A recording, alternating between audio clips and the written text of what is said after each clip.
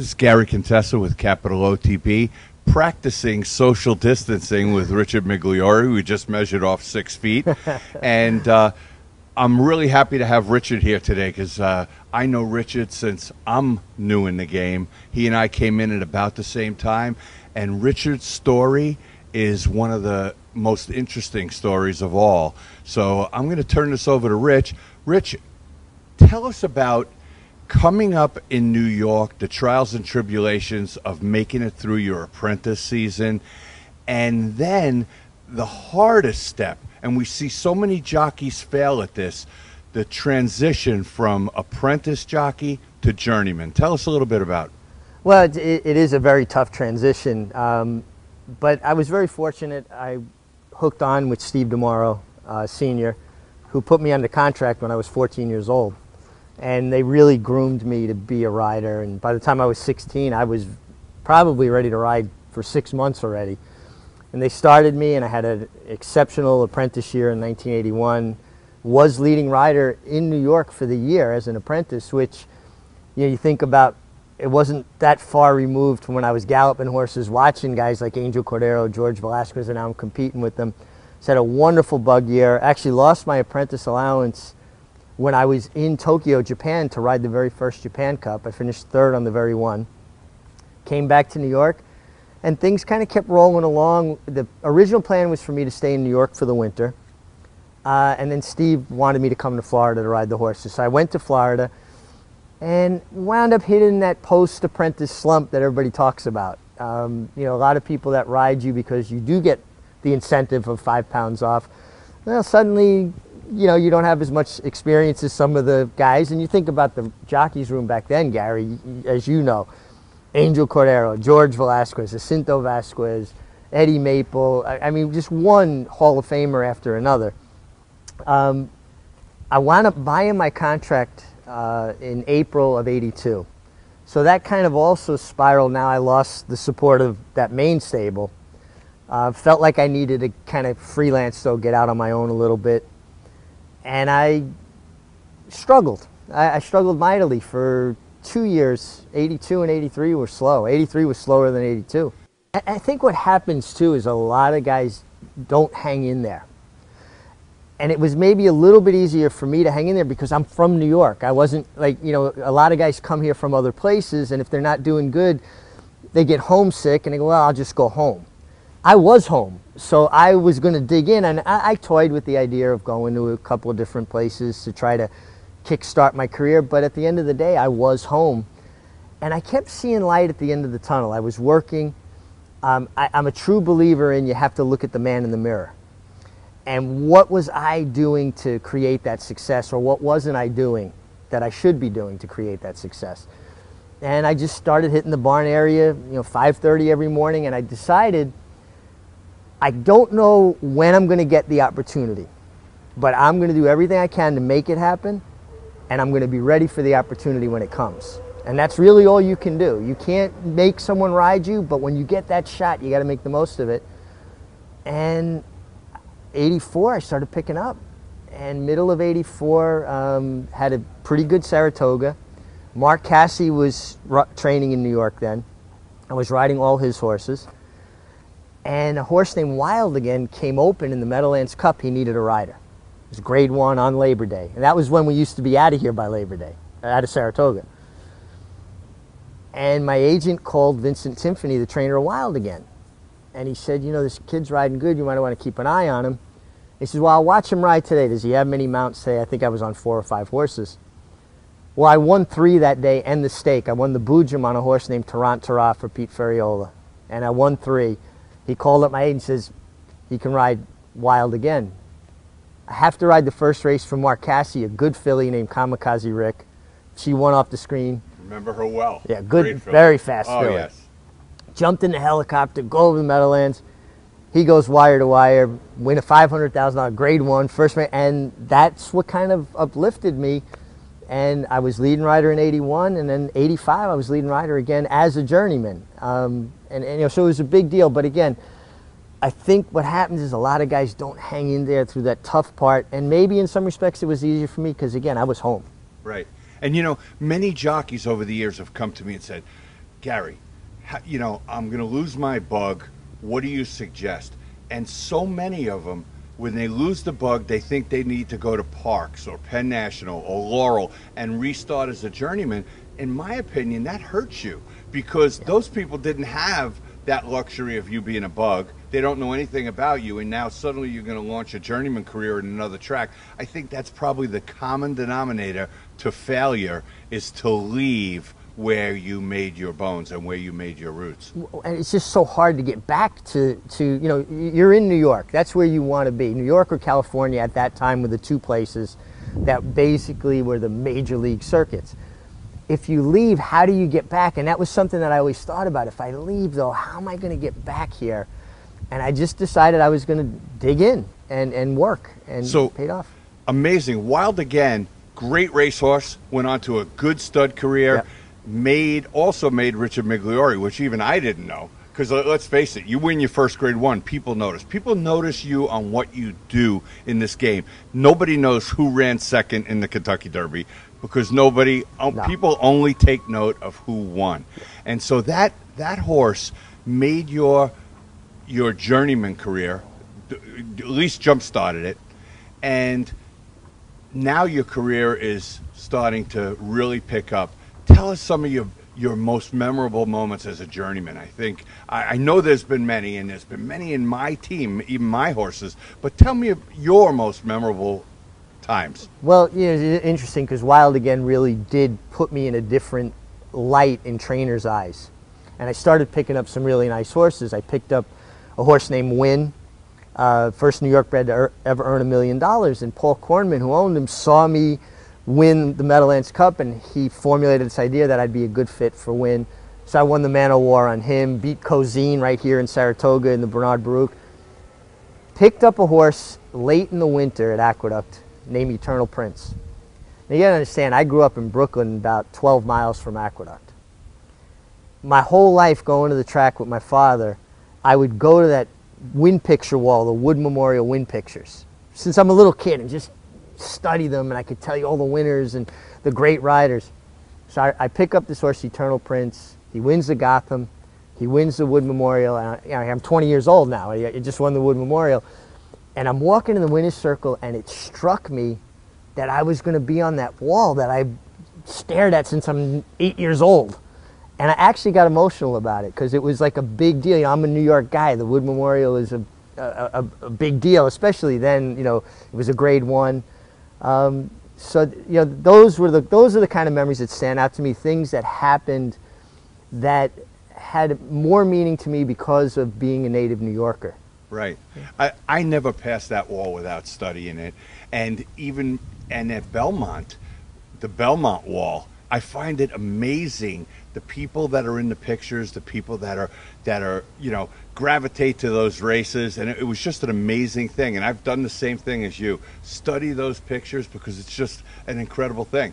Well, it's part of our history, and I really believe that if we don't embrace our history, we're not going to make our future as good as it can be. You know, our game is so great, and a lot of it is because of the history of it. You feel it in Saratoga. It's easy to feel it here.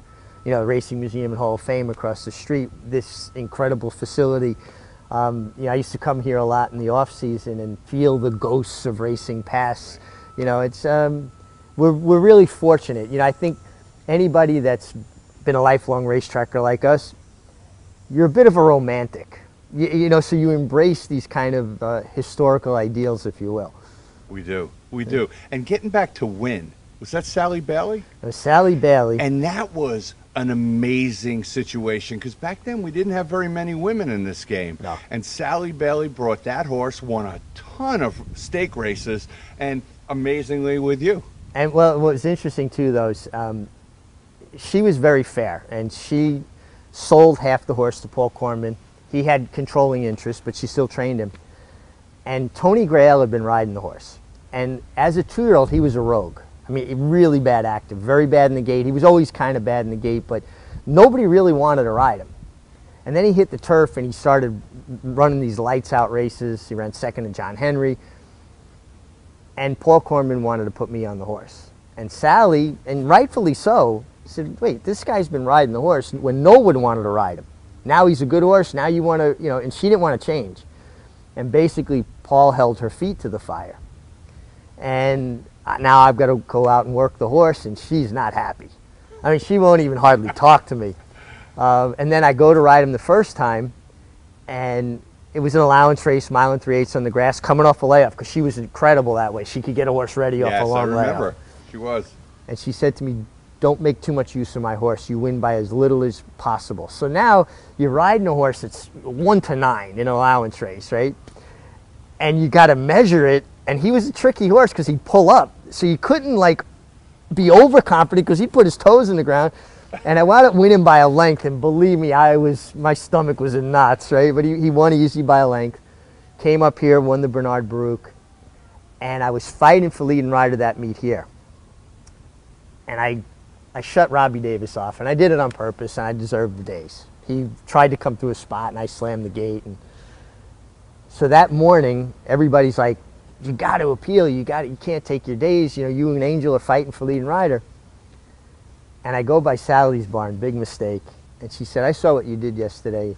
You're going to get days. She said, if you appeal those days and can't ride this horse in the fall, you'll never ride him again. So now I go to the stewards, and they say, well, we got to give you days. And that's weighing on me. My agent said, we're a little light the last week. I talked to Ron Turcott that morning, who I idolized. Joe Shea had been my first agent, had been Ron's agent his whole career. And he said, well, do you deserve the days? And I said, yeah. He goes, so what's the question? You got to take them. So I have all this. And the steward said, okay, you're going to appeal, right? And they handed me the paper to sign. I said, no, I'm taking them. And they were in shock. And we were tied 14 winners apiece when it was a 24-day meet with 6 racing days left. I go out that afternoon. I win 4. Angel gets shut out. I'm winning 18-14 with 5 racing days left. And I can't ride because I can't now appeal. He beat me 1 winner. That's unbelievable. Yeah. And there was another year where you almost beat Angel Cordero as well, and you got sidelined with an injury. That was as an apprentice. I'd have been the only apprentice to win up here. And I got hurt. It was an interesting circumstance. It was the last Saturday, so we got Saturday, Sunday, Monday. I'm on 8 races Saturday, Gary. And I said my worst mount is the first race. That horse wins and pays 60 some odd dollars. So now we're tied, me and Angel, like 20 wins apiece. The second race, George Velasquez fell. And before Dawn was the favorite in the spinaway for Calumet. And Georgie went to the hospital, and John Beach comes in and he goes, put the kid on the horse. I just picked up Before Dawn in the spinaway, as an apprentice, a grade 1. I go out in the 3rd race on Creme de la Fête, crashed at the top of the stretch, woke up in the hospital a couple hours later. What happened? Don't know where I am. And 5 of the horses I was named on, including Before Dawn, won over the next couple of days while I was in Saratoga Hospital. Angel eked me out by 1. Unbelievable. And you say Creme de la Fête. I trained Creme de la Fête. Frank Martin trained Creme de la Fête. Yeah. He won. He's one of the most amazing horses ever. He won races for 11 different trainers. It's Cannon Royal between horses. Here comes Spy Game. 4 of them across the track. Spy Game now takes the lead. Storm Warrior and Creme de la Fête on the far outside. Creme de la Fête gains the lead. I won 16 races on that horse. Wow. From the time I was an apprentice through my journey, he was something else. That horse outlasted a lot of people in this game. He certainly he was amazing. One thing, I know that your career came to an end because of injuries, and I don't think our audience understands what a dangerous business this can be.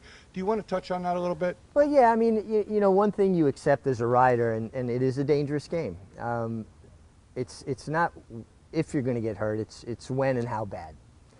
And my first really bad injury, like jockeys break collarbones, it's not even a big deal. You're out a month and you get back on the horse. But my first real bad injury, I broke my neck the first time in 1988, which they actually did a Rescue 911 episode on. You can go to YouTube and put in Iron Jockey, and that whole thing comes up. In horse racing, the stakes are so high, you often have to dare to risk it all, to dare to be great. On May 30th, 1988, 9 races were scheduled at Belmont Park Raceway in New York, featuring top jockeys from around the country. And they really didn't think I was ever going to walk again. And I spent a month and a half in LIJ, Long Island Jewish Hospital, and then a month and a half at a rehabilitation hospital learning to walk again, and then rode 3.5 months after that, and got back right in it. When you're young, you think you're indestructible. You're like, well, it didn't faze me really. And then flash forward, I had several other bad injuries, notably snapped my forearm in Belmont. I went down and a horse stepped on me. And I had 3 surgeries, still have 2 plates, 16 screws in my arm. But then the one that ended my career, I broke my neck again. And because I had the surgery previous and it was all fused, the x-rays were misread because I split right down the fusion, the middle of the fusion. I actually went back to riding. And I was in agony, and the last day I rode, I had 5 mounts. I won with 4 of them. Couldn't drive myself home. My son had to drive me home. My wife took me to Mount Sinai Hospital that Monday. We got an appointment with Andrew Hecht, spinal specialist. And he did all the images, and he works for the NFL and the NHL, and come in my office. He goes, I see what's wrong with you. I got a pinched nerve, right? He goes, no, you got 8 broken vertebrae. He says, you got 6 in your neck, 2 in your back. And I'm stunned. My wife starts crying.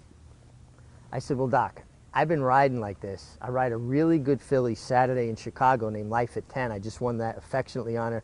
She's easy to ride. You put her on the lead. I'll go ride her, and then I'll come back and check in. You can do the surgery. You're not leaving here today. He says, this thing's going to go. It's going to go like a light switch. He goes, your body's telling you everything's breaking down. You're going to be a quadriplegic. They put me in a collar, put me in a wheelchair, wheeled me across to the hospital section, checked me in, had the surgery 3 days later, and that was the career. Wow. No big surprise why we're here. My career as a jockey is over, not by choice. In the doctor's office, Dr. Hecht's office on Wednesday of last week, he assured me that I would never ride another thoroughbred again.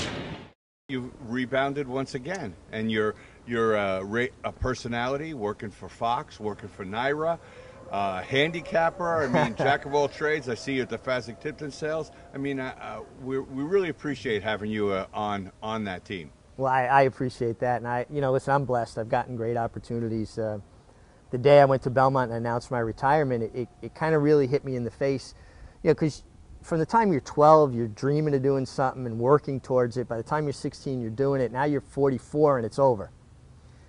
And it really hit me like, who am I now?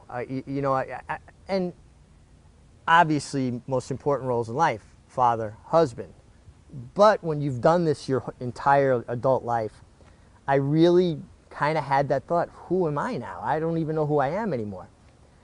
And I got home and I was feeling pretty down about it. And before I left the track, Charlie Haywood grabbed me and said, you really spoke very well up there. And I didn't have notes, I just talked from the heart. He says, when you feel better, call me. He says, I want you on our team. So that was already one positive reinforcement. I get home, Amy Zimmerman calls me from HRTV. We think you'd be good on TV. I'm like, why? Like, I don't know why. And they wound up hiring me, and I went to work for HRTV, and then I went to work for Naira, and I was able to do both. And again, just wonderful opportunities. And one thing about me, and you're very similar, we love this game. We're passionate about it. And I think if you bring that passion, whatever you do, it's going to shine through. I agree. And I really appreciate you bringing that passion to this interview, because this has been great. And it's nice to get a little insight into your life. And we jammed about 30 years of Richard Migliore into the last 15 minutes. So I really appreciate that. Thank you, Gary. Gary Contessa with capital OTB with Richard Migliore. I hope you enjoyed it as much as I did.